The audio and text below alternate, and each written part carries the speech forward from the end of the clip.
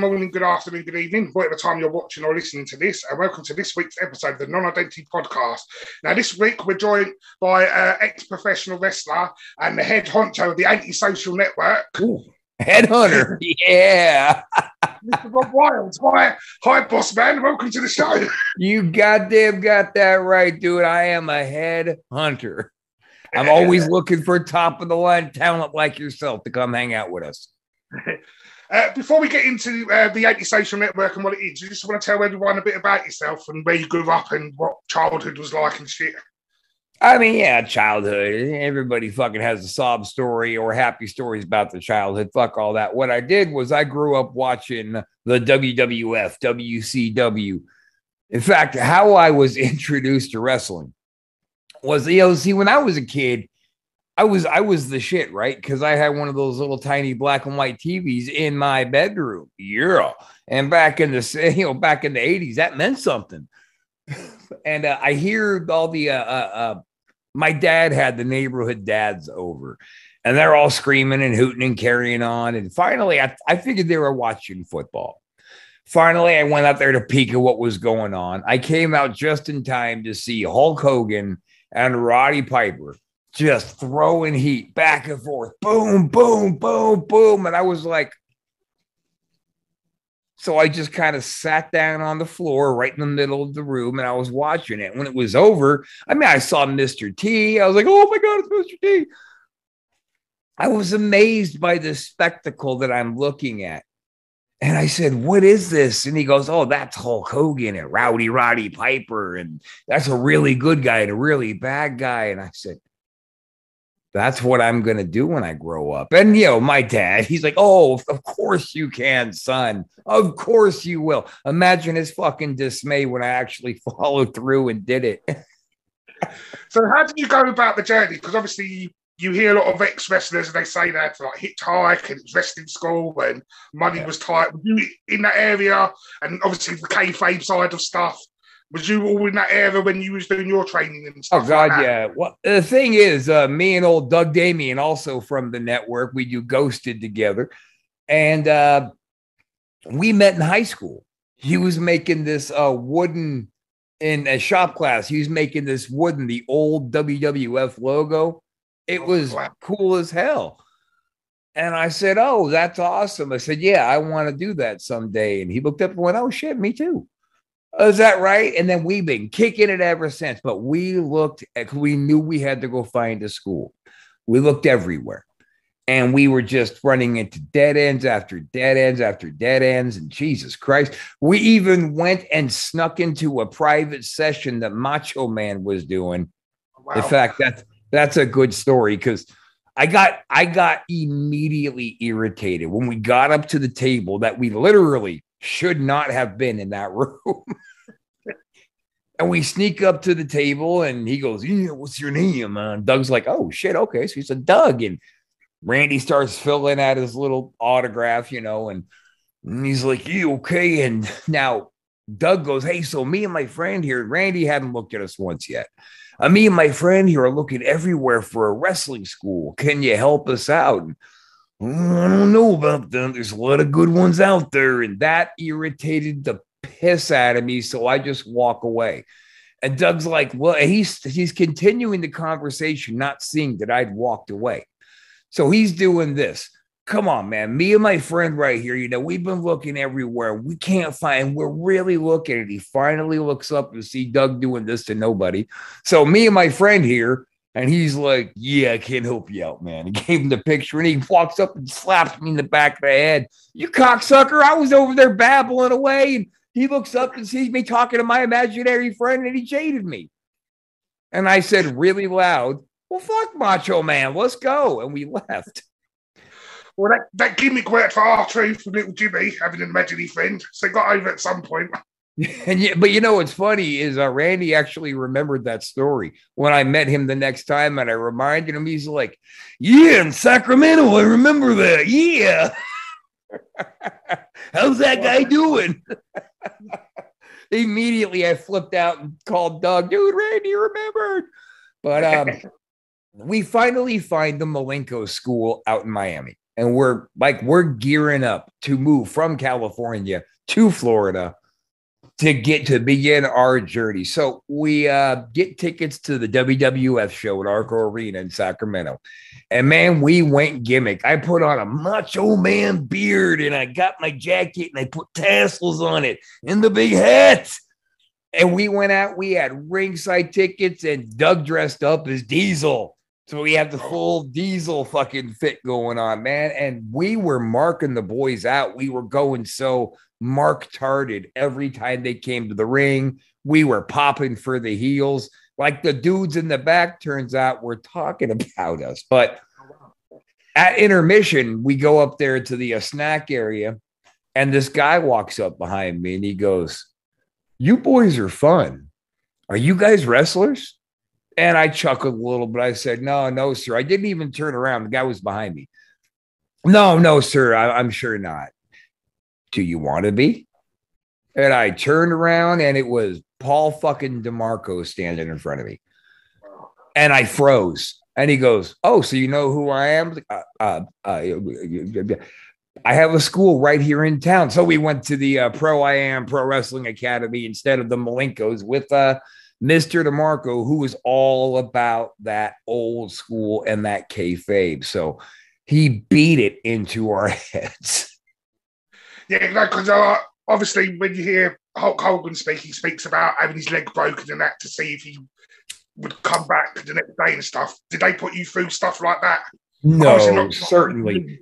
I look, I love Hogan. I love Hogan. I don't believe that story. I believe he broke his leg, but I don't believe they broke his leg just to see. No, but he did. He beat the shit out of me a lot just to see if I had what it took. But like breaking something or causing any actual damage, no, certainly not. And when do you sort of get told, like, this is scripted and this is how we're going to dance? Like I said, I'm a big wrestling fan, and I see it like a storytelling through dance and art and stuff like that. When do you get told that within school? Because obviously growing up, it's two guys beating the shit out of each other. Well, when I did a lockup with Mr. DeMarco, like he was first giving me some hands-on time, I leaned in and whispered, "So is this all fake?" And he swished his hand to the back of my neck and took his elbow and shoved it right through the side of my face. So when I woke up, he was fucking hot, man. And I was like, oh shit, he was getting ready to kick me out. Like, you don't say the F word to me. So all he says, come back in in a couple days, in the next schedule. And you've got to get in the ring and you've got to take it to Paul, or he's not going to respect you. He's going to wash you out. So I did. And then after I kicked him in the stomach and gave him one of my own elbows in his face, he looked up at me and said, "That's it, kid. Freak out." And then we were friends. Because that's when I agree. I hate the word term fake for wrestlers, because to me it's an art form. Throwing your body and doing it to yourself in a way around for half an hour and stuff, there's nothing fake about it. You know, well, that's why we don't call it fake. We call it a work. Yeah, because we're beating the legitimate shit out of each other every single time we get in those ropes. Yeah. You know, people say, "Oh, well, it's like landing on a mattress or a trampoline," and that I always say, you know what? I'll tell you what. Hop in here, and I'm not even going to be mean. I'll just scoop you up. I'll give you one regular old body slam. You hit the mat, and you tell me how fucking fake that feels. A couple people have taken me up on it. I never drilled them. I just pick them up and put them down. And they're like, oh. As a child, I used to do judo, which is obviously rubbish martial art. It's the gentle way, really. And to just be thrown and then stand back up and then be thrown again, that was exhausting. To do that with like throwing body shots and arm locks and stuff like that, you can't imagine how much physical pressure you're putting through your body. And the thing is, like the generation that like me and Chris Casanova and whatnot came out of, we were kind of, I feel like, the last of the generations of wrestlers.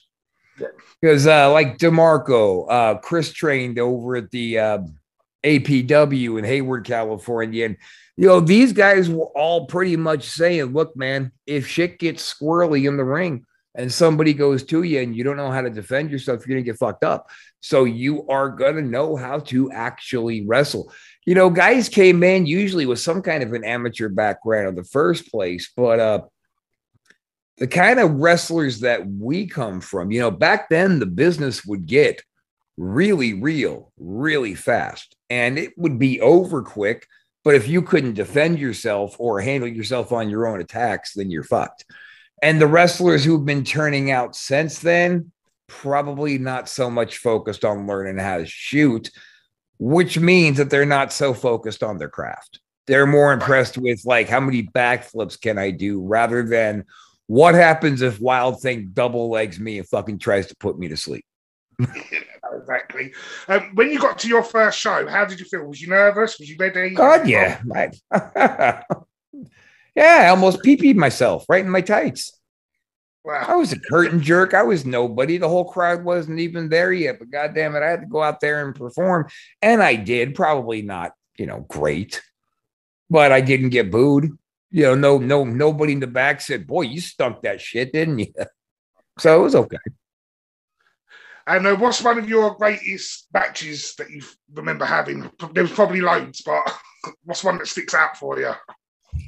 You know, I used to say a match with Raven, but that has been superseded by a match with none other than Chris Casanova.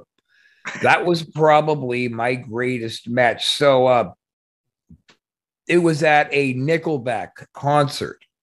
And this promoter showed up, but he set up, like, he was the main stage and where they all got together. Then there was a walkway, the beer garden, and there was a ring and like a couple of tents set up for a dressing room. So they would do a band, then come out and do a couple of matches. And it got down to the main event that was me and Chris. And then Nickelback was going to come on. So they put these fucking guys on right before us who were the shits. They were absolutely garbage to the point where we lost the crowd. By the time we're supposed to go to the ring, there was like 6 people still hanging around to see what happens next. They were that bad that they lost a crowd of, like, you know, probably 100 hang-arounders. And Chris is fucking heated, dude, because we got this table. We had this table brought so we could use it in our match. And those cunts tried to use it in theirs. Except those 2 fat asses couldn't break the table because it was way too solid. Now, Chris is fucking hot. He's like, well, now what? Now let's just grab our shit and go then. I'm like, well, no, let's just go out there and get him and bring him back. Oh, all right. So that's what we did. We got in the ring. We got our heat. We did about maybe 2 minutes in the ring. I threw him out the ring, gave him a suplex. We kicked the fucking barricade down and we took it out. We took it to the beer garden. We took it through the crowd in front of the stage. We got up on the fucking stage. We brought hundreds of people back to the ring with us. And as we found out later on, the guys in Nickelback had popped their hoodies up and put their caps on, and they followed over and watched. Wow. And it was just, and it really was a very skillfully worked match for being what we were trying to accomplish. Like, obviously, I'm not going to hit him with any kind of, a spike suplex or anything like that out there on the concrete. But for what we had to work with, we did very, very well. We finally get everybody back to the ring, grab that table and throw it in. And the crowd's like, fuck yeah, here we go. And I did the spot where I put the table up in the corner and I whipped him into it and he ran into that table and boom, he bounced off and hit the ground and went, oh, and I was like, oh shit. So I picked him up, grabbed him for a suplex, went to suplex into that table in the corner, and we both bounced off. And I was like, Jesus Christ. So I put him against the table and I drop kicked it and we bounced off for a third time. Fuck the table. Let's just go home. And Chris looks up at me and he's mad. Fucking that table is breaking. Okay. So I grabbed him. And this time I legit whipped him out as hard as I could. He ran. I threw him out so bad that my feet kicked out from under me and I went down to my belly. as he is charging that table, dug that shoulder in and spiked it. Finally, it broke. This crowd went banana sandwiches, man. Lost their shit. And then I scooped him up to get ready to give him my finisher, and he hits me with a small package. 1, 2, oh, and barely a kick out. Then I hit my finish because that was kind of my last actual match. I was going to get my knees fixed. But boy, oh boy, dude, we fucking blew that place to pieces. And we did it in such a manner where most wrestlers, I believe, would just say, well, this is lost. Let's go out there and just bullshit for 10 minutes in front of these 6 people. And we said, no, we're going to go for 45 minutes and we're going to go get all of them and bring them back. That's great. You talk about your knees were shot and stuff like that. How did you cope with injury along the way? Because obviously there's lots of stories about with the pros falling into the substance and stuff like that because they're getting their body to repair. Was you in that culture or did you find another way to... No, I didn't really fall into drug addiction until I was actually out of active wrestling. It was a whole different shitty part of life. But no, man, how I coped with injuries was ace bandages and wraps, Advil, and get the fuck to work because that's what we do. Like another great match was from wrestling school. One more time. Was that the mentality you had drummed into you from wrestling school? No matter how beat up you are, you go out and work. Yeah, you go to fucking work. Yeah, that's what you do. You're booked. People paid their money to escape their lives for a little bit. So go do what the fuck they just paid you to do. Go do it. If you can't do it, then you're not in the right business. And like I wrestled Doug Damey because he had dislocated his shoulder and actually done tendon damage during a match with me where I put the hardcore championship on it. So we went to the doctor, got the x-rays and went, like I actually got to go ahead and get out of this. So I said, all right, let's have a big rematch. Let's really pump it up for a little bit while your shoulder heals. We'll be real quick. We'll do it for like 8 minutes. I'll get the belt back off you. We're going to let you go out like a good guy. And then you could just ride off into the sunset. Okay. So we get into the ring and we're standing across from each other. The bell rings. I took 1 step forward, exploded my knee, went down like a sack of shit. Now, thankfully, this lady, Connie, who was the commissioner of the company, came out and was like, oh, you guys don't come out here and fight when you decide. You get your ass back to the locker room. I'll tell you when you're going to fight. So immediately, that was the first match. That's how we started the show. We go to the back. They bring out the second match. And Doug's like, okay, so I guess we just put this off, right? And I was like, no, fuck that. We can't just not do it. He goes, you just blew your knee. What are we going to do? And we're sitting behind a curtain on a stage. There was a DJ setup up here who was running all the sound and all the lights. And we were going to have a hardcore match. So I said, just go with my lead and please be gentle on my knee and just listen to everything I say. And I'm going to get us through this. And he's like, fuck, all right. So when the match bell rang and the music was playing, I took a stop sign and just started wailing it against the wall behind the curtain. And I kicked a chair and I threw a chair and I said, go. And then Doug threw himself through the curtain and tumbled out, boom, boom, boom, onto the stage. And I come gimping out with that stop sign. Come on, champ. Yeah, boy. You think the show's over? And we're just doing our thing. And he gets me down. He starts gently working my knee like he's just killing me. Anyway, we ended up taking it home to where he pretty much carried me to the ring, got me into the ring, and then I fucking sucker punched him, hit him with a garbage can, worked his bad shoulder gimmick by putting him in a crossface until the pain was just too great and he could no longer endure and he passed out. Then we did the gimmick where he woke up and he's like, what the fuck? And he snatched the belt back and Michael Porter, no, Rob beat you and blah, blah. You guys have been friends for so long. And then we made up and we hugged. Then the commissioner comes out to get him some more babyface heat by, oh, you guys don't just get to ride off into the sunset. This isn't over. We looked at her, just pointed and started laughing, walked away. Doug got to go out like $1 million. We got the belt back and I went and got my surgeries and got all patched up. But the show has to go on. Not exactly. Your character, did you draw off of other people? Or was it a close resemblance to Rob the person? Oh God, I was originally the Ripper. Yeah. And I was the heavy metal maniac. And I wasn't digging any of those. But this woman, this little old lady walks up to me after a show and she goes, "Oh, you're Ripper. You're that wild guy." And I was like, "Yeah, okay, Ripper Wilds. Let's give that a try." And then I just decided, fuck, Ripper is stupid. I'm going to start being Rob Wilds. But I used to spell it with the Y in it, like Zach Wilds did. Figured, I don't want to get in trouble. So I'm just going to change it up. And then I kept doing different monikers, but it was always Rob Wilds. So it was the Stalker Rob Wilds, the Black Diamond Rob Wilds, running through all these things. And I'm sitting with my manager to be at the time, and we're watching a League of Their Own. Yeah, with Rick Vaughn, the Wild Thing. And they're like, "Get me Vaughn." And then the music comes on. And I went, "Huh? Oh, shit. Wild Thing, right? Wild Thing, Rob Wilds. Holy shit." And that just stuck. Now, as far as biting off anybody's look, no, never. Never their look, never their character. Their wrestling style, dude, for my first 2 years, you would think I was just blatantly ripping off Bret Hart, Macho Man, and Rick Rude. It was horrible. I didn't have a move of my own, but I did them in the right order, and it got me over. Right. Wow. So when you left the business, how did you replace that sort of high of going out performing in front of people? Because I bet that must have been a big void in your life at the time.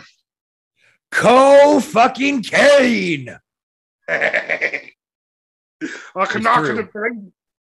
You hear a lot of stars generally who perform in front of large crowds every week. Once they leave, that's the choice they turn into because they need something to replace that buzz of you're up there 1 minute and then it's all taken away. So my problem though was Wild Thing wasn't just a gimmick anymore. It had become who I was.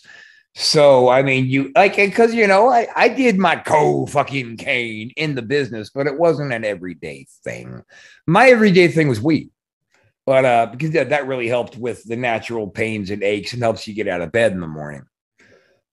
But no, I went back into music and, I opened a karaoke company and I did little things that I could. But then I realized I could make a whole shit lot more money with cocaine. So I did. And I got myself in a lot of trouble and went down some bad holes. And then one day I pulled my head out my ass. See that? Whatever it takes. You can't quite see it. It's tattoo on the forearm. Whatever it takes to keep me off cocaine. I'm 6 years clean on it. Ooh, fucking raw. You guys can do it too. If you are suffering in silence with drug addiction, you do not have to be. There is help for you everywhere. People you would never expect to help you will help you. So just don't do it alone. You can be done. Look at me. I'm a felon. And now I own a podcast network. I work in the financial industry and I'm a homeowner. So you can improve where you're at. That was my PSA. And I get what you're saying about living up to something. So between the age of 15 and 22, I found the pub in the UK and I turned it into a party animal. But I got given a nickname Burnout. I got it tattooed on my arm like that. So yeah, Burnout. And Burnout was wild. Burnout had to go out and be the first one drunk. Burnout had to throw up. Burnout had to stand on bars or music speakers and strip and stuff like that. And I had to better myself each week. And like you said, it turns into that's who you turn into. And the way I've helped myself separate it now because like my kids come along and my wife and stuff like that. So burnout's within me, but burnout doesn't come out much anymore. But I talk about burnout as a separate person. So this is Lee, and then I call it my blowout night. So every 6 months, I don't drink at home or anything like that because my wife's not a drinker. And then obviously with the illness and stuff like that, things are different anyway.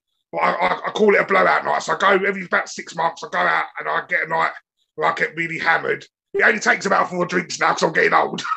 but that's the Let's get pissed. 4 drinks. Well, that's the night burnout comes out. and then that gets out of my system, and then I can carry on another 6 months.